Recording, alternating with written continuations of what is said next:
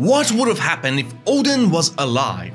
Every major surviving member of Roger Pirates helped Luffy in his journey. Shanks recognized his potential and unwillingly gave the Sun God Devil Fruit to Luffy. Dark King Rayleigh not only trained him but marked him as the next Pirate King to the mass public.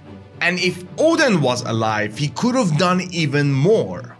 Not only he had a very strong and established army of Wano under his command, he had one of the 3 ancient weapons at his service. And he would give all of that to the next Sun God Nika, the savior of the world. Just imagine a Yonko with the ancient weapon as an extra ally to Luffy.